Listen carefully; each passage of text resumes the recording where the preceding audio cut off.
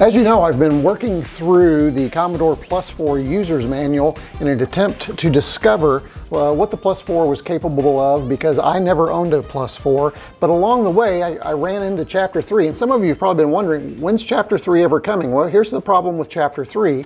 Chapter 3 is talking about using software. In order to use software, you really need a 1541, a disk drive of some kind. There is a specific disk drive available for the Plus4, which I don't own, and you also need a data cassette. A data cassette uses these cassette tapes right here, and you would load those in there and you would play those, and that loads into your Plus4. Well, unfortunately, the version that I have, the C2N, is for the Commodore VIC-20 and the Commodore 64, and as we're going to discover, that doesn't work on the Plus4. So also along the way, I had a 1541, and I decided not to use it because this thing has never been fired on since I've owned it. I was afraid it wouldn't work, plus I don't have a lot of floppies sitting around. So if you watch my last video, you'll see that I built the Pi 1541. And the Pi 1541 I have is based on the Raspberry Pi Zero, and the Raspberry Pi Zero is a small form factor. It works really well, as you can see in my last video, so make sure you hit below to check out the link for that video. Oh, and while you're down there, go ahead and hit subscribe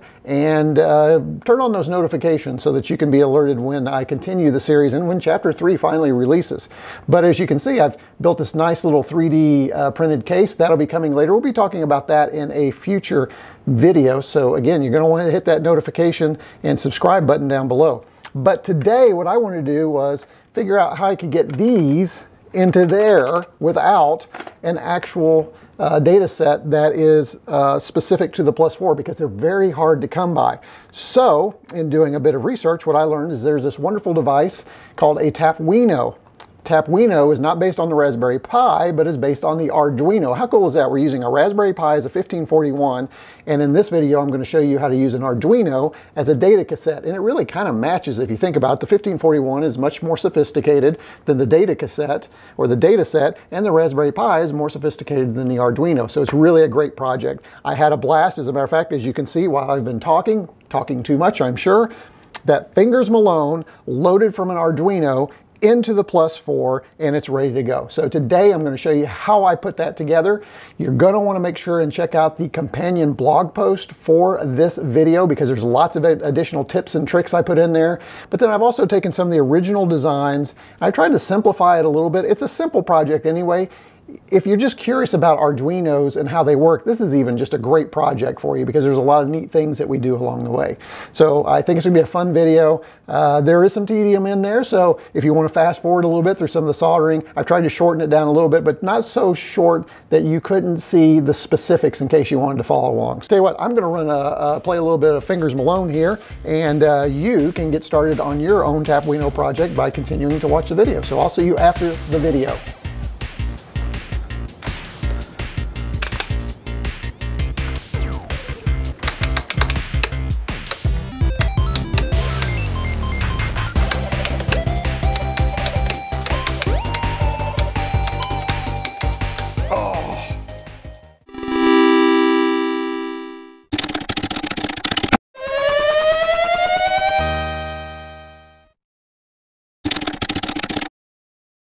Okay, it all begins at the Sweet Little Mirror, or Sweet Little Marie, who knows which one that is, and this is the Tapuino website. This is the Building Tapuino Release 2. This is from 5 years ago, so as I work through this, I'll be updating some of the materials I use.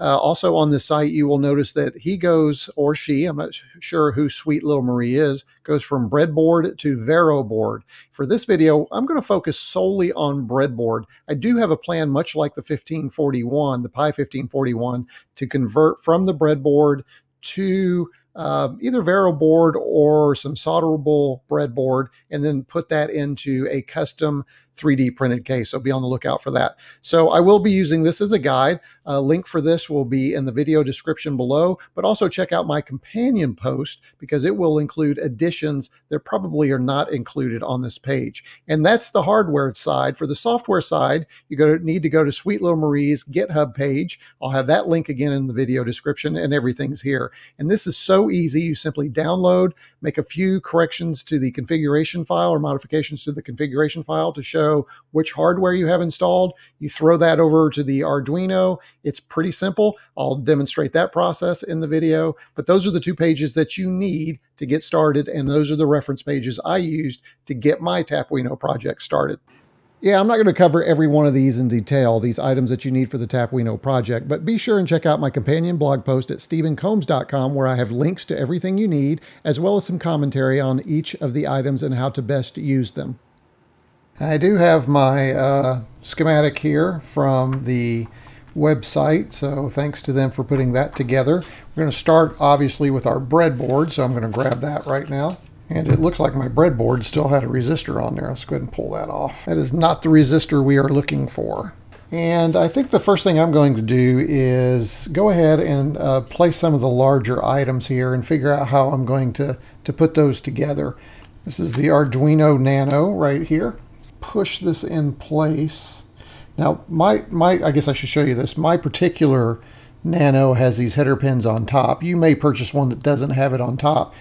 You obviously are going to want one that has the header pins on the bottom, though, or it's not going to sit into the breadboard. That's not good. Yeah, looks like I'm going to have to use some headers. I do have some header pins here. I was not aware that the pins from this device right here would not fit in here, but what I do have is this header like that, and then I can put those into here, which will sit right in the breadboard. Although, now they're popping up. What's going on? Oh, woe is me. What's that? They just pop out. What is going on? All right, let's talk tail of a couple of breadboards here. If we look at here, underneath the camera, now you may remember I've been trying to insert this particular Arduino Nano into this board. I've been pushing, I've tried everything, it didn't go in. I got this one, I've got it on here, I tried to push it in and it wouldn't go in. I mean, it is just not going in there at all. And I'm afraid if I keep pushing, I'm going to break the board. So I pulled out another breadboard. Here's a little troubleshooting tip for you. I pulled out a breadboard. This is a smaller one. And I just kind of put it right on top there. And we'll move it over one more and watch what happens. It just fits really nicely in there. So it appears it's not the pins at all. As a matter of fact, I suspected this one should fit anyway. But what's really interesting is, you remember this first one that I said it really wouldn't work well and it just kept popping off of the breadboard? Check this out. Put it in this mini one right here and it's perfect. It fits. These are long pins, so those do kind of pop out. However, it works. And so then what did I do? I brought out another breadboard, this one, and I decided to try that one out. And lo and behold, if I take this Arduino, I pop it onto this breadboard right where I want it, and I push. Let me make sure I don't break that. Straight down, there it is. It's on the breadboard. So this breadboard will not accept, for whatever reason, these Arduinos. I guess the pins are too tight, or maybe with some usage they'll loosen up, but man, it just did not work for me. But at least now we can get the Tapuino project started since we have the Arduino on a breadboard.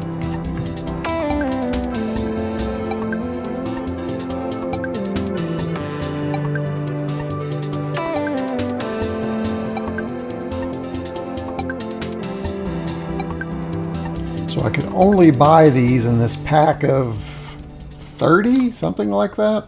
And let's see. Yeah, 30 pieces. So if anybody needs one of these, let me know. This is the 4N25 Octo something another.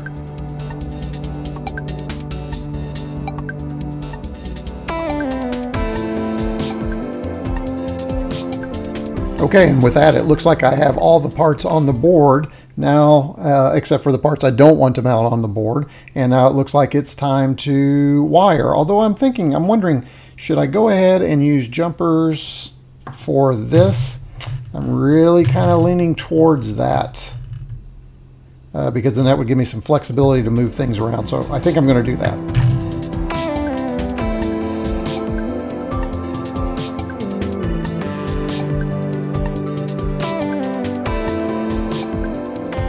All right, there we go. Now we have the jumpers on both the LCD and the SD reader. That should make things easier as we start to wire. Oh, let's see, it always happens. Always miss a resistor. Got to get this resistor on the board here. Thought I had all the components, but forgot I have that one little resistor. That is a 430 ohm resistor. And of course, I couldn't buy just one, so I have lots of 430 ohm resistors. Not sure I'll ever use them. If you need a 430 ohm resistor to go with your 4N25, let me know.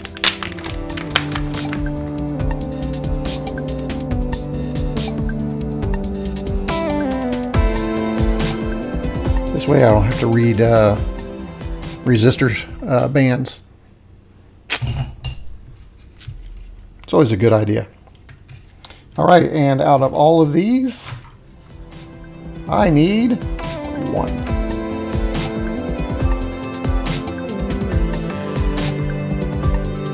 So it needs to be in line with this pin right here. So do I have those? You gotta be careful too, because I don't know if you could see that. I'm going to show you, but this is important. There is a pin 1. You can see, barely see that little dot right there. And that is also on the board here. You can see that little dot right. Let's see, there we go. Get the light just right there. So you got to be careful. You can't swap that around or it's not going to work.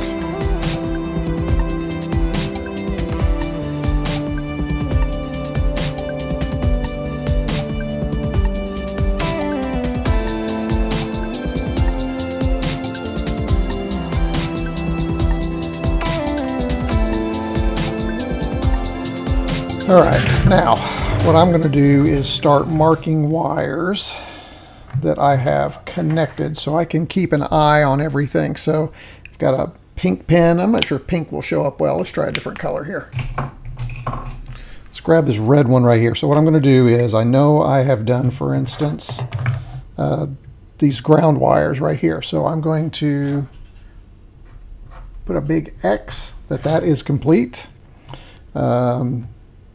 I've done these 4 wires right here, connecting the IC or I2C and the LCD to the board here.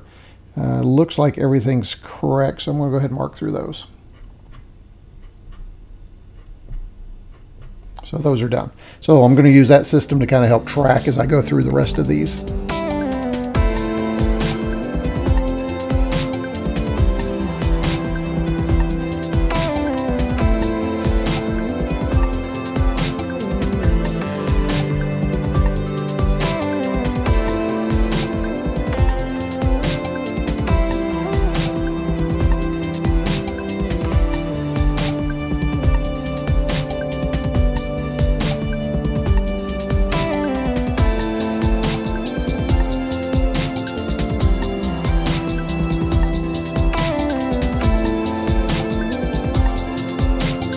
I'm going to use green for all the connectors to the push button switches, and probably to the signal into the 4.2 or the 4N25. I'll get that right one of these days.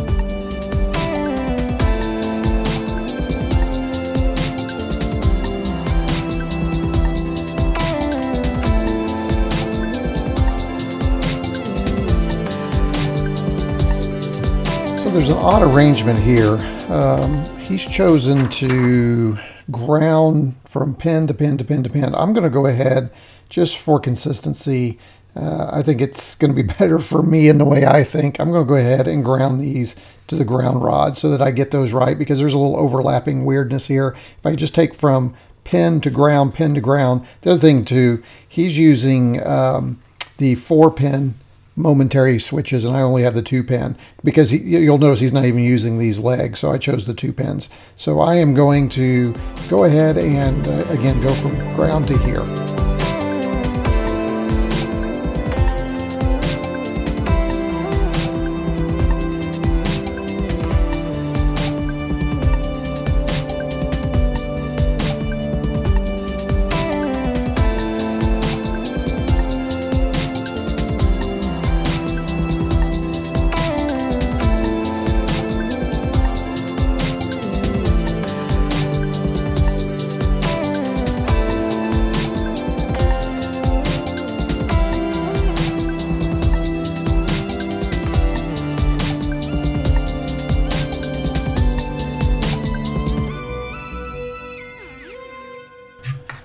Okay, with that, it's time to get a little bite of lunch.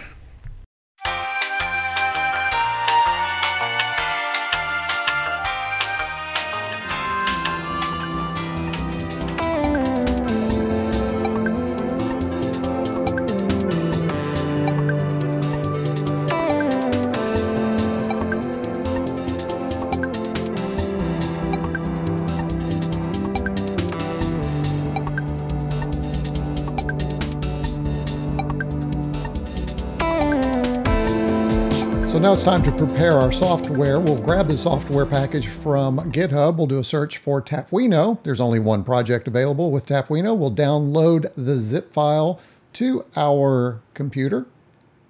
It's a pretty short download. We'll go ahead and display that in our file manager.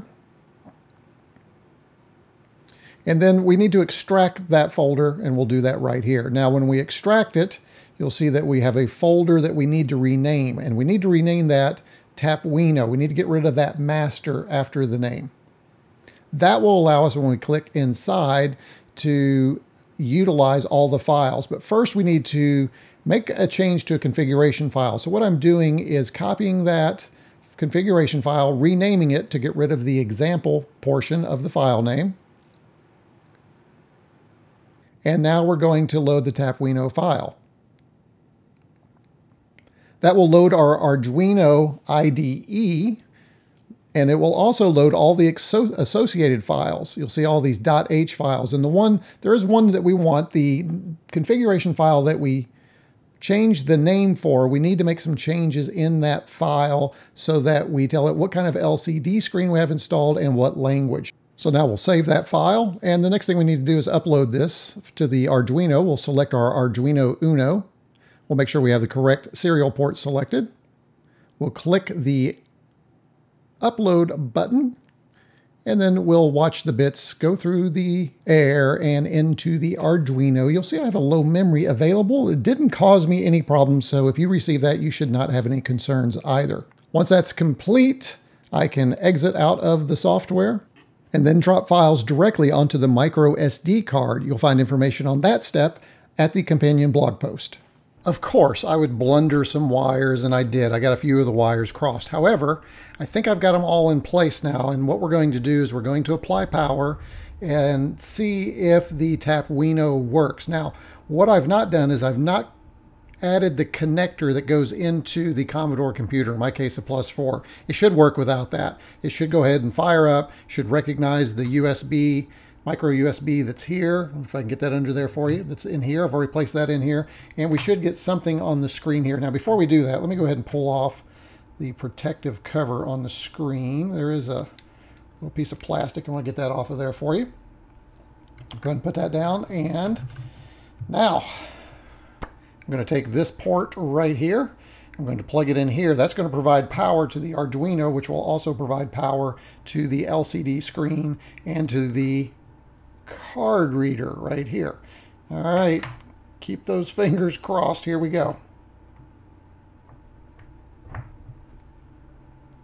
Initializing version 2.8 and select. That's pretty exciting. Okay, now these buttons should switch mode. I'm not sure what the buttons do. I'm just going to press buttons for now, just make sure everything's working. And oh, there you go. So we're selecting, I have 2 tap files. Looks like it's trying to load that particular tap file right now. We don't want to do that. I believe this one, nope, not that one.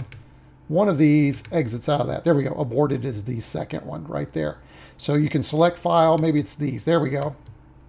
We can go through here and we can select the tap files that are on here. There's only 2 on here right now. That's exciting. Does this go up? Yep. So this seems to go down.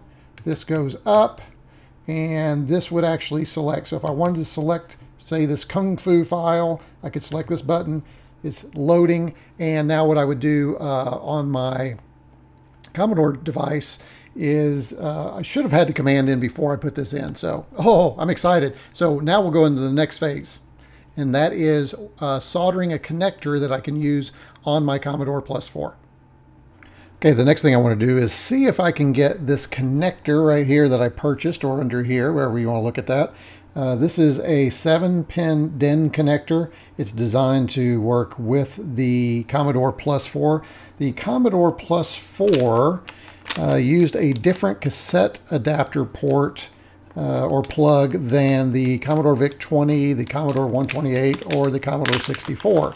It used a connector similar to this one right here.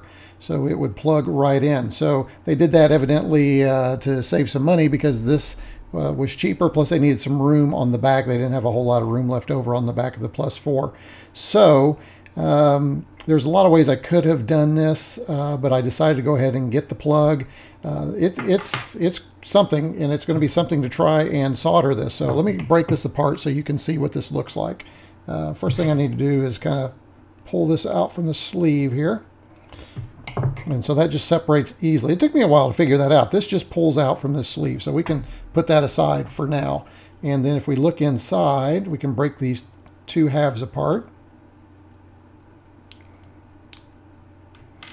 And take those plastic pieces, get those out of the way. And then you've got this shielding right here that is used to help stabilize the plug and also provide that nice solid seating. But when you can also break that apart, and when you break that apart, you do that here, and you'll find that you are left with this. Let me put that here, this plug right here. Now this is where it gets interesting. Let me go ahead and get this out of here so you can see it. If I remember, this just pops right out. There we go. And this is where it gets really interesting. Those are some small pins to solder on. And good thing about it is they are pass-through, but I'm going to have to be very careful because I worry that any extra heat will warp this casing and these. So I probably should get something that's going to support that, maybe some blue tack or something. So I'm going to have to think about that for a little bit, but that's the plug we're going to be using, and I thought I would share that with you and show you how to break that down so that you can see what you're up against if you decide to do this project for a Plus4. Now obviously it would be a lot easier to solder to these pads for a VIC-20 or C64 or 128 Tapuino installation, but of course I got to go the hard way, so I've got this to deal with. So the other thing I have to figure out is what kind of cable I'm going to connect to this, and a little reading online tells me that Cat5 cable would be perfect for this. So what I'm going to do is cut the ends off of this, see what I have inside, strip that out a little bit. It looks like I have plenty of wire. I need 7. Cat5 will have more than 7, so I should be good to go there, and then I can figure out what my pin colors are going to be. And this is nice too because the internal pins or the internal wire already has color code, so I'll be able to track which pin on the other end. So that's the next step. Time to break this thing apart and see what it looks like.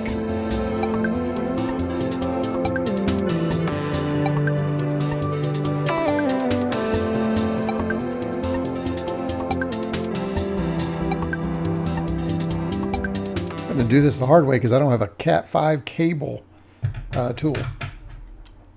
Right tool for the right job. That sure would be nice right now.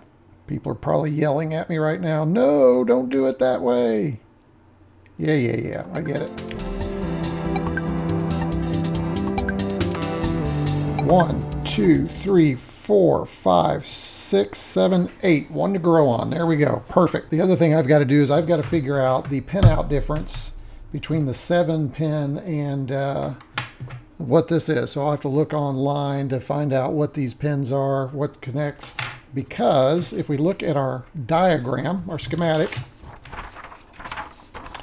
luckily I have this. So I know I need the data cassette or the dataset read, I need the dataset motor, I need the dataset sense, I need control 0, control 1, dataset write, I need a 5-volt and a ground. Those will be the easiest ones. Probably to find. The rest of it I'm going to figure out. So I'm going to have to see if I can find a guide online to the 7-pin connector on the Plus4.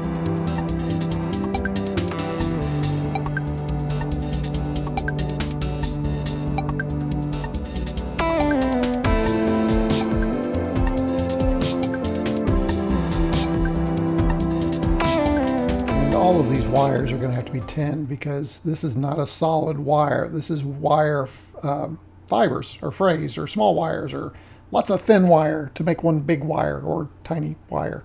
So all of this will have to be tinned. I'll have to work on that when I solder, but so far that's pretty good. So now we'll just repeat that on this side. Not going to repeat that on this side right now. We'll save that for later. We'll make sure we get this thing soldered to this. Oh, can you even imagine? Can you even imagine what that's going to be like? I can, and I'm not looking forward to it.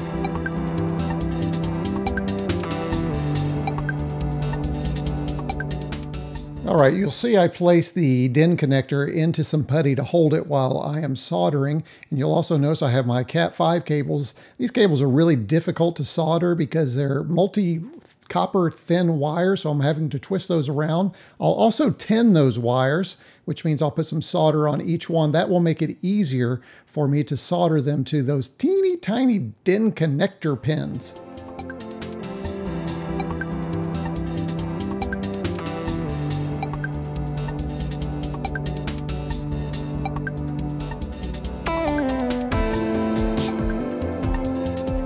Big shout out to awsm.de for this tape connector guide. Without it, I would have continued to struggle to figure out what my problem was with my connector because I got the pins backwards. Check out my companion blog post for that complete story.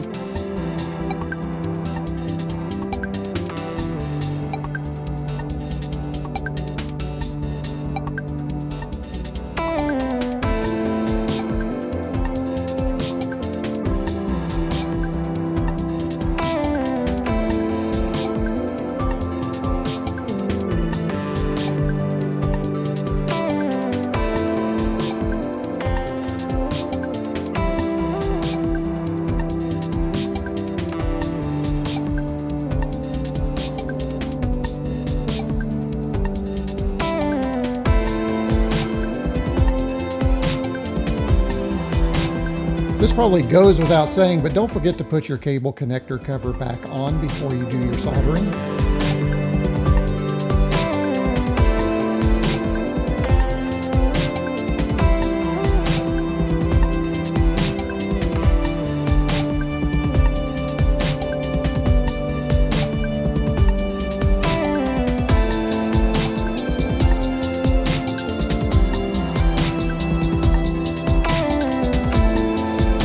Let me just reiterate again, take a look at this guide before you do any soldering, and then also grab your notebook and prepare and plan to make sure you get the wires correct the first time.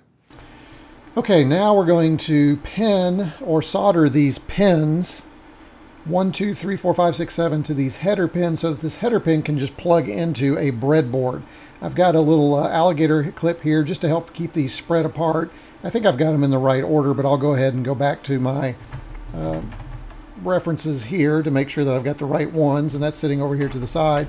It's pretty noisy right now. You'll hear I've got a couple of fans going on. First of all, I've got a right over here, I've got a air filter that's going to take the solder away and clean that air up. But before I do that, I've also pulled out this noisy little guy. This is from an old Mac laptop, and what it's basically doing is sitting underneath the solder area and pulling that air away from here over to the air filter that's over here just to kind of keep the area cleaned up.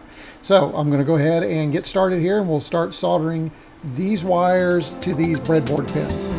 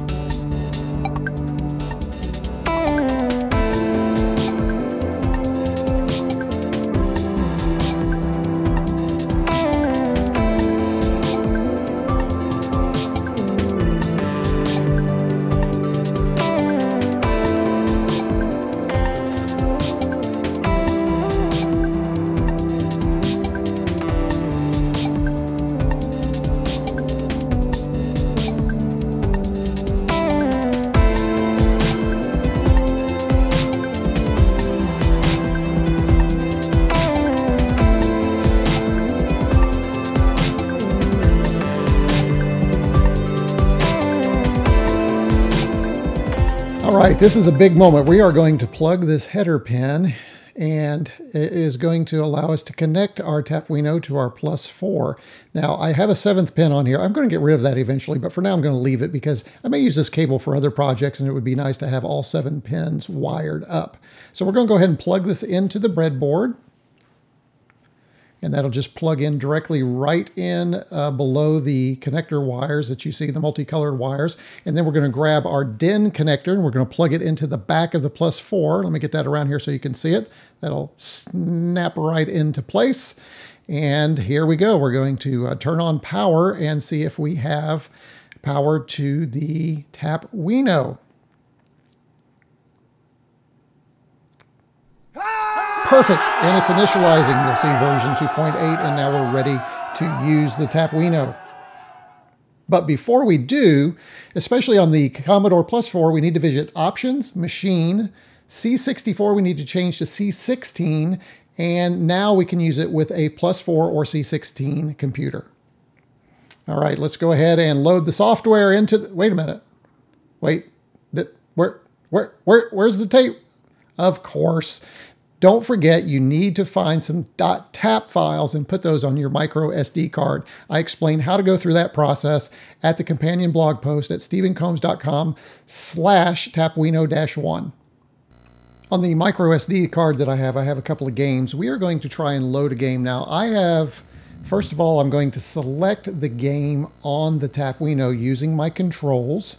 And the 4 buttons are described on the companion blog post so you know what they do. It is pretty intuitive. I'll hit the load command. When it says press play on the tape, I just simply press the first button and it searches. Now, I've edited this down to be a little bit faster, but it is real time, so it will take about the same amount of time as it would on a regular data set to load software. Now, you'll see right now it just found Exorcist on the Tapuino. Now it's going to start loading it, so we'll see another blank screen here in just a second. And you'll see that this particular game is using the Nova Load, which is a speed loader, which makes things load a bit faster.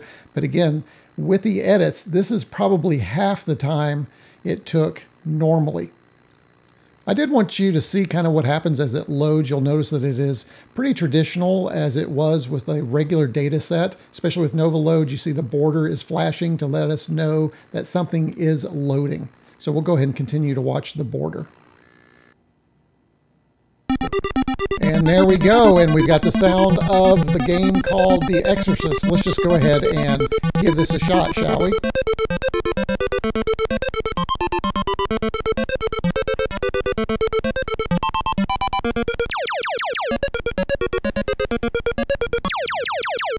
Okay, let's go ahead and try and load another game here. And once again, it's searching. And this time we're going to play a game called Icicle Works. Once again, we have Nova Load, and we'll notice that our border will start to flash, indicating that the program is loading. And here we are. We have Icicle Works, Commodore Presents 1985 from Commodore Business Machines in the UK. And you'll see we get a loading screen while it's still loading the remaining software. And here we have Icicle Works. We can use keyboard controls or joystick controls. I have no earthly idea how to play this, and I'm just going to stop right now because I don't know what to do, and we have other things to do. So let's get back to the project.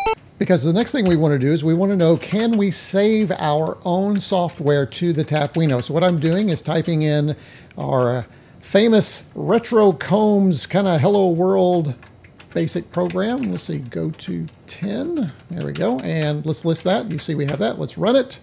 Of course, the fabulous retroCombs goes scrolling across the screen. Now, we're going to try and save that to our data set. We'll hit save, and we'll give it a name. We'll call it retroCombs. Seems to make sense here. And now it says press play and record. Now we've got some options we need to hit on the Tapuino. We need to tell it we're in record mode. We're also going to go into automatic mode. So it will just give it its own name on the Tapuino. And it's naming the Tapuino file, not the actual file name for the basic program. So you'll see it saving. We'll let's new it out and see if it worked. And there we go. We've cleared out the program. Now let's see if we can load it back from the Tapuino. Put it in play mode. Press play. And it's searching. It found retroCombs. It's loading. Let's check it out and see if it's in there. And it is. We've got it. Run. And there we go. So our Tapuino is working to both load and save programs. Perfect. So that completes the Tapuino project. I just love this project, I have to admit. This hit all the buttons for me. It hit my retro computing button, it hit my physical computing and Arduino button, it hit my electronics buttons. It's a great project. I want to thank sweet little Marie for the wonderful website that was available for me to start my own project, also along with the software that they have prepared for the Arduino. As I mentioned frequently throughout the video, make sure you check out the companion blog post for this particular episode. You're going to find a lot more information that's going to be helpful if you decide to tackle this project yourself. So, as always, make sure you hit subscribe below, hit those notifications, and now that I have a replacement for an actual 1541 through my RPi or my Pi 1541 and the datasette through the Tapuino, I can now release Chapter 3. That should drop in a couple of weeks. I'm looking forward to continuing my journey through the Commodore Plus 4 User's Manual, and I hope you'll join me too. So, retroCombs out.